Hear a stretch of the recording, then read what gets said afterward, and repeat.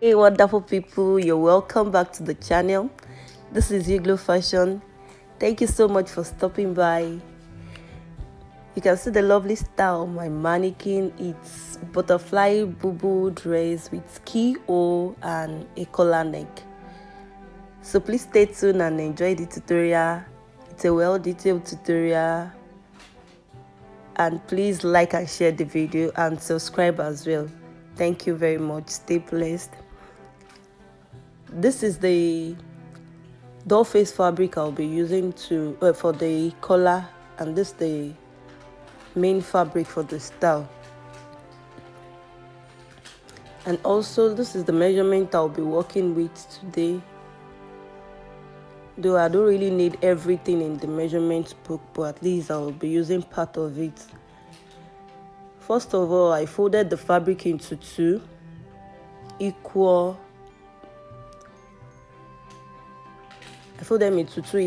parts,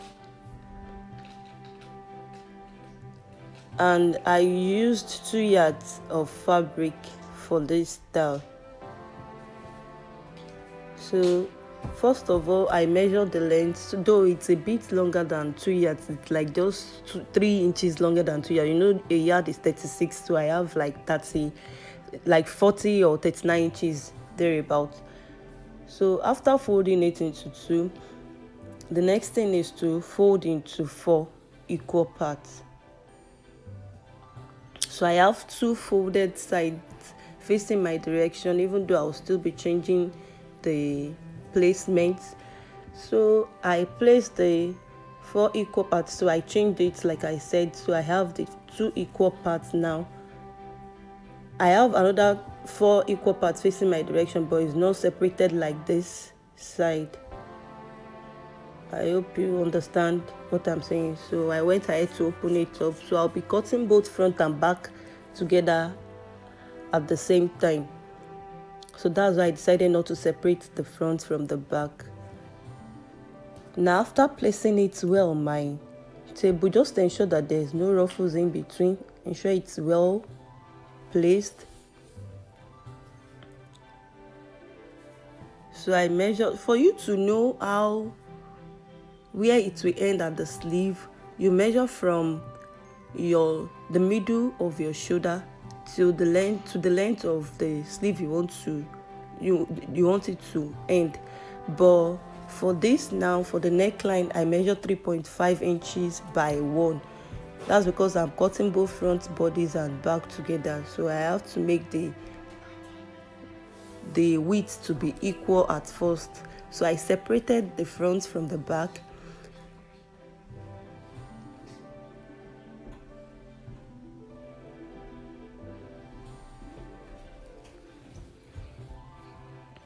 Now after separating,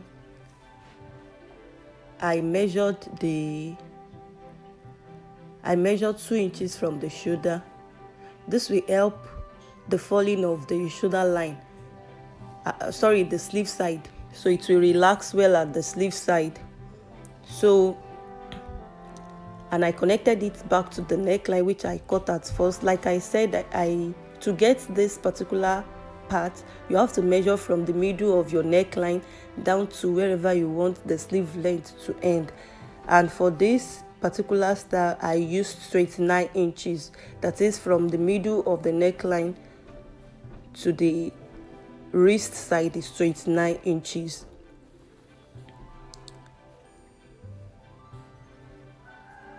Now back to the shoulder, I measured from the shoulder to the nipple point. I don't want the chalk to really show on it because I'll be stitching inside, so that's why I even turned my fabric to the right side. So sorry if you cannot see what I'm chalking properly. It's because I don't want it to disfigure the fabric.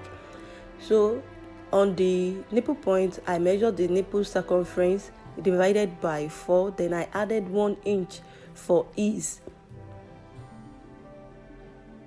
The next thing is the circumference of the under bust, and I added 1 inch as well for ease. So if you check properly, you will see that the keyhole started from like 2 inches after the nipple point. So that's why I even measured the circumference of the nipple point and circumference of the half length, though it doesn't get to the half length directly. So I removed like 1 inch from that. Then, since I now have the correct measurement of the nipple point and the half length, so I try to extend the keyhole with like 3 inches. That's after measuring the circumference of the nipple point and the circumference of the half length. I extended it with 3 inches. Then I created a circle there.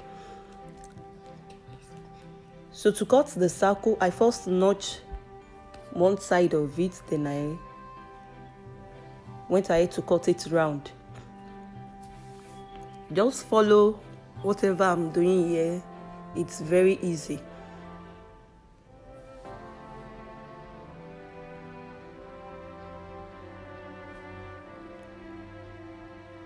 And if you know that when cutting this, the fabric can scatter, you can use pin to secure it. So while cutting, you won't have issues with it. So after cutting the keyhole, I went ahead to measure the hip circumference, the shoulder to hip length. Then after getting that, the circumference of the hip, I divided it by 4, so I have it close to where the keyhole is, and I went ahead to make like a line shape there. Please note that I also added ease allowance to this. There won't be zipper here. You need to wear it without zipper, so you need to add ease to it for easy access to enter the bodies. So I make the down a line.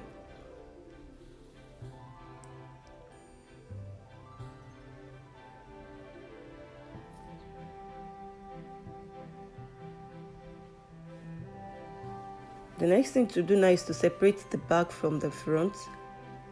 The neckline shouldn't be equal, and the neckline are still equal for now. So I separated the two and worked on the neckline of the front.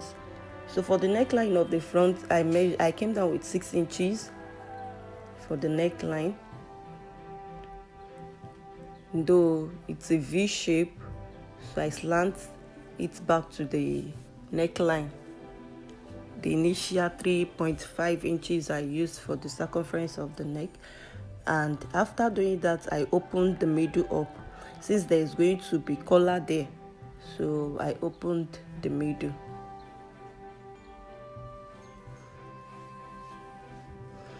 So I went ahead to the machine to stitch both the front and the back together. So first of all, what I did was to place the back and the front equally, just to ensure that the circle is well laid, so I don't stitch wrongly.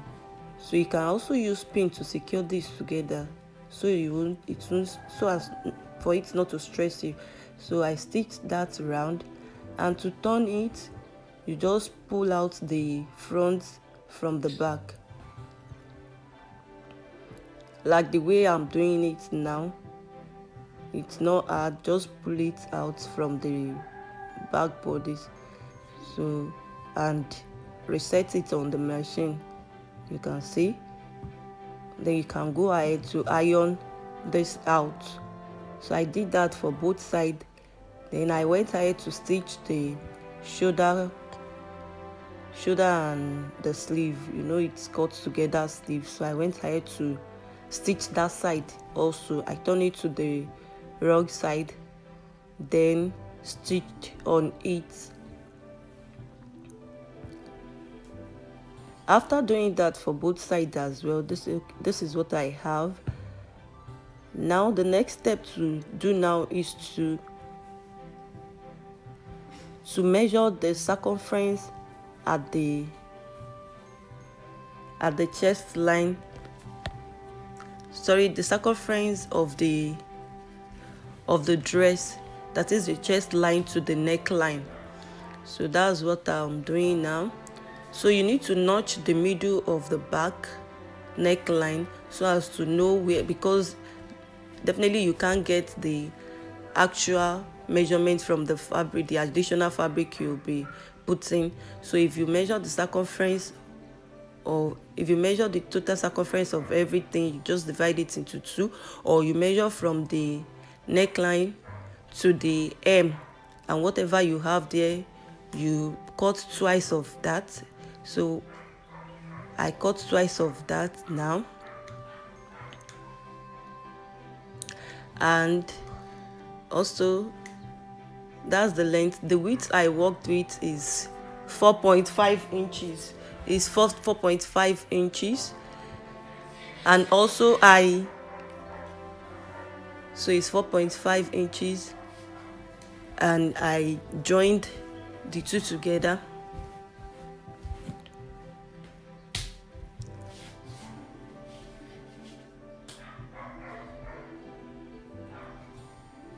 So you can see the 4.5 inches. So this is optional. Yours might not be as long as this, and it may not be, it may not be as wide as this. So, and I first went ahead to join the two together. Then I joined the two together, then I folded it. You can see, and I folded it, then I stitched it on the fabric directly. So after stitching, you just use your weaving machine to weave the inside for proper finishing. Ensure that it's well stitched and laid properly. Having done with that, I stitched them on each other. If you want opening here, you can just leave like 5 to 6 inches before you start your stitch, but the dress is short enough. I don't need any opening for it. Actually, the person that holds this is an elderly person. So then after doing that, getting to the neckline, I went ahead to lock it at the neckline. So that's where the stitch ended. This is what I have at the end of the day. The next thing is to stitch the sides. So I've also stitched the side. Lastly, I stitched the hem line. After the hem line, I went ahead to stitch the particular measurement I used for the hip. You know, I said it's in form of a line, so I went ahead to stitch this. So while stitching, before I get to the hem line, like 6 inches to the hem line, I stop the stitch. Yes, 6 inches to the hem line, I stop the stitch. This will give easy access to move the laps very well, but if you stitch it down, you may not be able to work well. So thank you very much for watching this video to the end. Bye.